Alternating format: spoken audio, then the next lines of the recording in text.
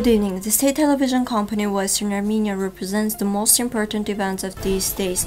Today's broadcast. Remembrance Day of Arden Shellefyan. Interview with Artsakh hero Major General of the Republic of Armenia Armed Forces Arkady Ter-Tadevosian. The human rights defender states at least 1815 hectares of forest in Artsakh were set on fire by Azerbaijan. Artsakh repels Azerbaijani advance attempt from south. In October 2020, Turkey sold more than $100 million worth of military aircraft to Azerbaijan. The 2,000-year-old tree growing in Ardvin is the oldest pear tree. Proceeds from the sale of picture of the first Artsakh war will be donated for the needs of the Third War.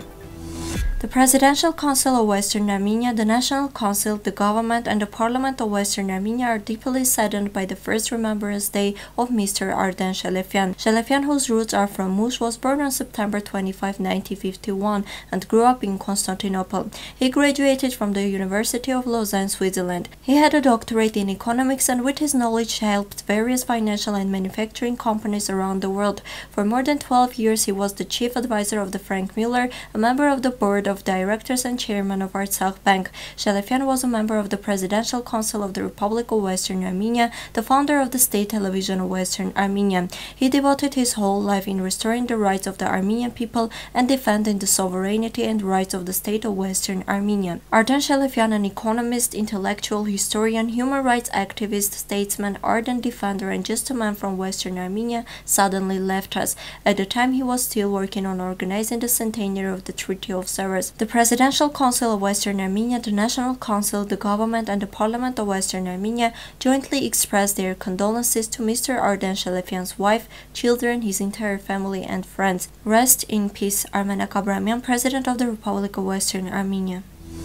Western Armenia TV had a conversation with Arkady Ter-Tadevosian, a hero of Artsakh, commander of the operation to liberate Chushi. During the conversation, he referred to the current war situation, drawing parallels between the current situation in Artsakh and the hostilities in the 1990s. He outlined the importance of Armenians living abroad and Western Armenia to participate in the war.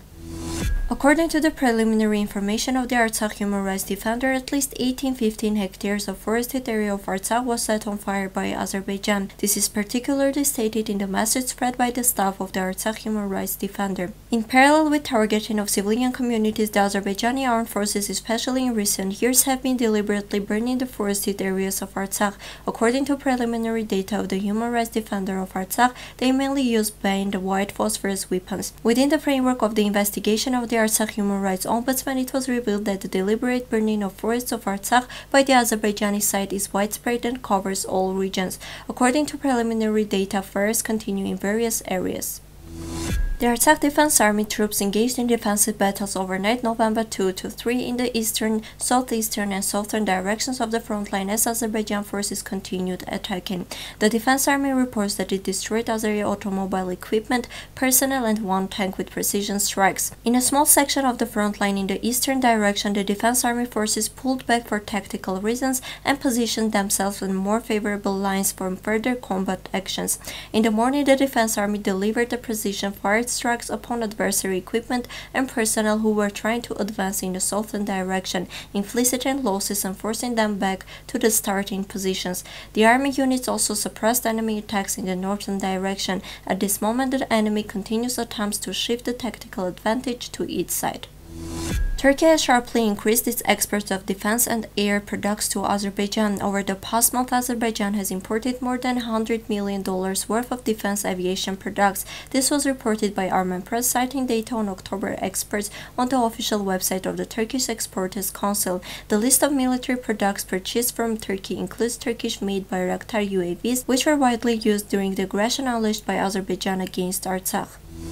The 2,000-year-old pear tree growing in the village of Ardvin in Western Armenia may be the world's oldest pear tree. The height of the tree is 6.5 meters. It is known that there is a 410-year-old pear tree in the United States and 610-year-old in Romania. This tree looks like the oldest pear tree in the world, which is still giving fruit. It is necessary to register the tree as a memorial tree and to take it under protection. proceeds from the sale of pictures of the first Artsakh war will be donated for the needs of the Third World. The exhibition is the initiative of the Republic of Armenia Ministry of Education and Science. The goal is to support the soldiers through culture. The method of support is simple. All the proceeds from the sale of tickets, posters and postcards for the exhibition will be transferred to the Hayastan All Armenian Fund. Especially today, it is important that the cultural life does not stop, so that people can fill their daily lives with art, of course realizing that today is a very difficult situation. But at the same time, art is the way to overcome even the most severe pain, says the author of the initiative. Now let us present to your attention a song Sosei Kancha.